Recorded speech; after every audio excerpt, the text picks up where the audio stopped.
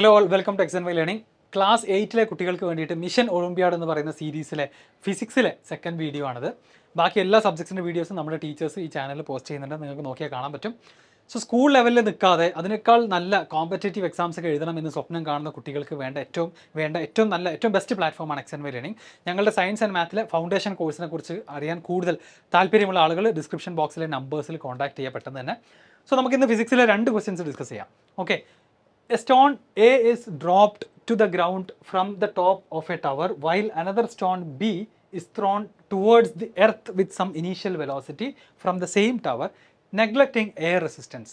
Question എന്താ പറയുന്നത്? ഒരു ടവറിൻ്റെ മേലെ നിന്നുകൊണ്ട് നമ്മൾ ആദ്യം ഒരു സ്റ്റോണിനെ ഡ്രോപ്പ് ചെയ്യുന്നു, ഒരു സ്റ്റോണിനെ ജസ്റ്റ് ഡ്രോപ്പ് ചെയ്യുന്നു. ഇനീഷ്യലി ഒരു സ്പീഡൊന്നും കൊടുക്കാതെ നമ്മൾ വെറുതെ ഡ്രോപ്പ് ചെയ്യുന്നു. അതുപോലെ തന്നെ സ്റ്റോൺ ബീനെ നമ്മൾ എന്ത് ചെയ്യുന്നു? ഒരു ഇനീഷ്യൽ സ്പീഡ് കൊടുത്തുകൊണ്ട് താഴേക്ക് എറിയുന്നു. രണ്ടും വ്യത്യാസമുണ്ട്, ഒന്ന് ഡ്രോപ്പ് ചെയ്യാണ്, രണ്ടാമത്തേത് എറിയാണ്. അപ്പോൾ നിങ്ങൾക്കറിയാം എല്ലാ ഒബ്ജക്ട്സിനും ഗ്രാവിറ്റേഷണൽ ഫോഴ്സ് ഫീൽ ചെയ്യുന്നുണ്ട് അല്ലേ? അതുകൊണ്ടാണ് നമ്മൾ ഡ്രോപ്പ് ചെയ്യുന്ന സമയത്തൊക്കെ ആ ഫോഴ്സിൻ്റെ ഭാഗമായിട്ട് കിട്ടുന്ന ആക്സിലറേഷനോട് കൂടിയിട്ട് സ്പീഡ് കൂടി എല്ലാ ഒബ്ജക്ട്സും താഴേക്ക് വീഴുന്നത് നമ്മൾ കാണുന്നതാണ്. അപ്പോൾ ഇവിടെ ഈ 2 സിറ്റുവേഷൻ തന്നിട്ട് ചോദിക്കുകയാണ്, ഈ പറയുന്ന ആക്സിലറേഷൻ അങ്ങനെയാണെങ്കിൽ acceleration is greatest four dropped stone A, is greatest four stone B, is same for both stones, depends upon the size of stones A and B. ഇതിലേതാണ് ശരി?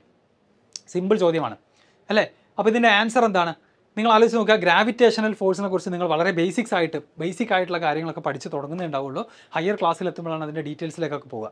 ഒരു കാര്യം നിങ്ങൾ ഓർത്ത് വെക്കേണ്ടത്, ഗ്രാവിറ്റേഷണൽ ഫോഴ്സ് അത് കാരണമുണ്ടാകുന്ന ആക്സിലറേഷൻ എന്ന് പറയുന്നത് അറിയാലോ, റേറ്റ് ഓഫ് ചേഞ്ച് ഓഫ് വെലോസിറ്റിയാണ്. നമ്മൾ ഒരു ഒബ്ജക്റ്റ് ഡ്രോപ്പ് ചെയ്യുന്ന സമയത്ത് അതിൻ്റെ സ്പീഡ് ഓരോ സെക്കൻഡ് കഴിയുമ്പോഴും ഇൻക്രീസ് ചെയ്തുകൊണ്ടിരിക്കുകയാണ്. അതിനാണ് നമ്മൾ എന്ത് വിളിക്കുന്നത്? ആക്സിലറേഷൻ എന്ന് വിളിക്കുന്നത്. സോ ഈ ഒരു ആക്സിലറേഷൻ ഡ്യൂ ടു ഗ്രാവിറ്റി എല്ലാ ഒബ്ജക്റ്റുകൾക്കും സെയിം ആണ്. അത് നിങ്ങൾ മുകളിലേക്ക് എറിഞ്ഞാലും താഴേക്ക് ഡ്രോപ്പ് ചെയ്താലും എറിഞ്ഞാലും, അത് വലിയൊരു ഒബ്ജക്റ്റ് ആണെന്നുണ്ടെങ്കിലും, ഒരു വലിയ റോക്കാണ്, ചെറിയൊരു ബോളാണെങ്കിലും, ഇതുപോലത്തെ ഒരു പെന്നാണെങ്കിലും, എല്ലാവർക്കും ആക്സിലറേഷൻ ഡ്യൂ ടു ഗ്രാവിറ്റി എന്താണ്? സെയിം ആണ്. അപ്പോൾ ഈ ക്വസ്റ്റ്യൻ ആ ഒരു നോളജ് മാത്രമാണ് ടെസ്റ്റ് ചെയ്യുന്നത്. അത് അറിയുന്ന ഒരാൾക്ക് എന്ത് പറയാൻ പറ്റും? സി ആണ് ആൻസറിന് ഈസി ആയിട്ട് പറയാം. അല്ലാത്ത ആളുകൾ ചിലപ്പോൾ ആലോചിക്കും, അല്ലാത്ത ആളുകൾ ഇനീഷ്യൽ വെലോസിറ്റി, അല്ലാത്ത ആളുകൾ ചിലപ്പോൾ ആലോചിക്കും നമ്മൾ ആദ്യം തന്നെ നല്ലൊരു സ്പീഡ് കൊടുത്തിട്ടാണല്ലോ എറിഞ്ഞത്, അത് കാരണം അതിന് കൂടുതൽ ആക്സിലറേഷൻ ഉണ്ടാവും എന്നൊക്കെ ചിന്തിച്ച് നോക്കും. പക്ഷേ അങ്ങനെയല്ല. അതായത് നമ്മളിവിടെ ഇനീഷ്യലി ഒരു വെലോസിറ്റി കൊടുക്കുന്നേ ഉള്ളൂ, മറ്റേ കേസിൽ നമ്മൾ ജസ്റ്റ് ഡ്രോപ്പ് ചെയ്യുന്നു.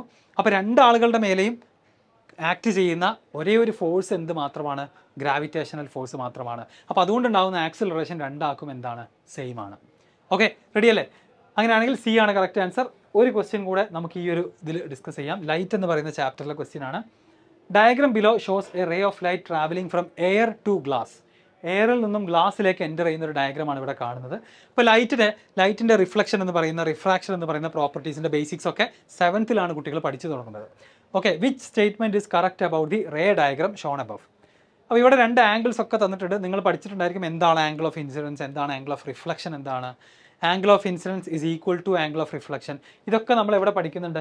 ലൈറ്റ് എന്ന് പറയുന്ന ചാപ്റ്ററിൽ നമ്മൾ പഠിക്കുന്നുണ്ട് അല്ലേ? Angle of incidence is equal to angle of reflection. ഇവിടെ റിഫ്ലക്ഷൻ ആണോ അതോ റിഫ്രാക്ഷൻ ആണോ? ഇതാണ് ഫസ്റ്റ് ക്വസ്റ്റ്യൻ. ഇത് റിഫ്ലക്ഷൻ അല്ല, പകരം എന്താണ്? ഒരു മീഡിയത്തിൽ നിന്നും വേറൊരു മീഡിയത്തിലേക്ക് ലൈറ്റ് എൻ്റർ ചെയ്യുകയാണ്. ഇത് ആക്ച്വലി എന്താണ്? റിഫ്രാക്ഷൻ ഓഫ് ലൈറ്റ് ആണ്. അപ്പോൾ ഇവിടെ നമുക്ക് ആൻസർ ചെയ്യേണ്ടി വരിക angle of ഇൻസിഡൻസും angle of റിഫ്രാക്ഷനുമാണ്. Okay, റിഫ്ലക്ഷൻ്റെ കാര്യം നമ്മളിവിടെ ചിന്തിക്കേണ്ട ആവശ്യമില്ല. ഇനി അതെങ്ങനെ കണ്ടുപിടിക്കും?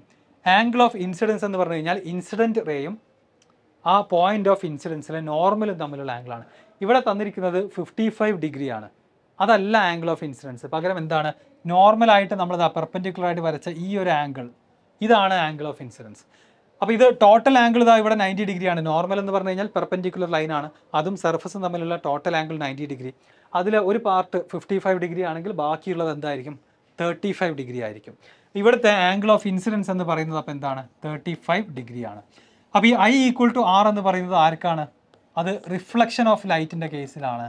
പക്ഷേ ഇവിടെ റിഫ്ലക്ഷൻ ഓഫ് ലൈറ്റ് അല്ല, റിഫ്രാക്ഷൻ ഓഫ് ലൈറ്റ് ആണ്.